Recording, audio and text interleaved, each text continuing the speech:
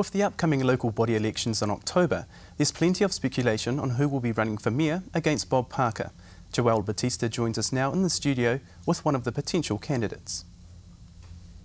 Thank you, Samson. I'm with Lianne Dalziel to discuss the local elections. Thank you for coming, Lianne. Thank you, Joelle.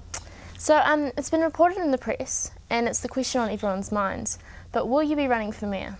Well, I'd love to give you the scoop of a lifetime, but unfortunately I'm not in a position to actually announce what I'm doing at this stage.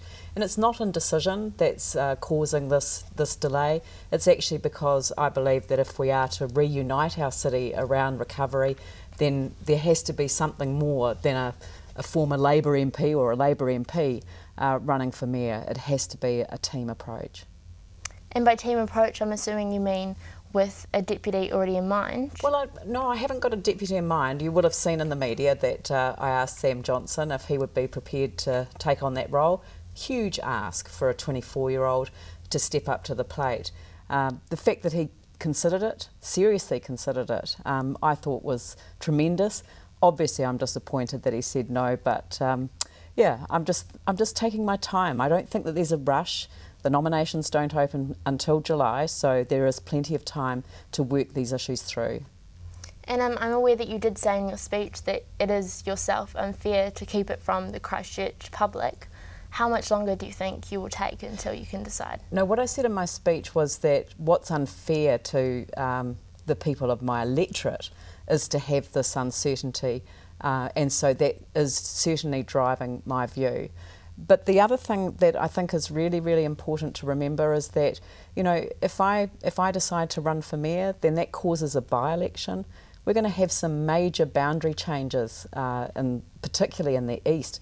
You know, thousands of people have had their properties red zoned, so there's going to be some major changes. So that means that somebody could run for the, you know, to replace me as the MP for Christchurch East and then face another election in a totally different form of a seat back in 2014. So I'm very mindful of the fact that I've got to balance a whole lot of issues. I've been used to representing the East for a number of years now, and that's why I'm reaching out across the city. If I can find somebody who wants to play a role in bringing the council together around the table, east and west, left and right, you know, let's just put all of these issues to one side and rebuild, reunify our city around recovery, then I'd be interested in standing.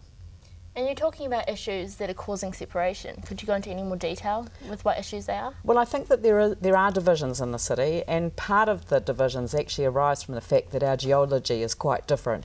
So we've had a lot of damage over in the east.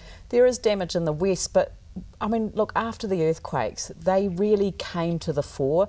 We actually had the West come east and help us.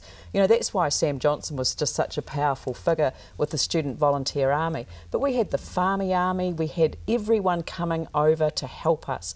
And I think that we need to get that spirit of reunification, bringing our city together to help each other through recovery. If these divisions can be healed, then we are well on our way to recovery. Fantastic. Well, thank you for coming along, Lianne, and all the best with your decision. Thank you.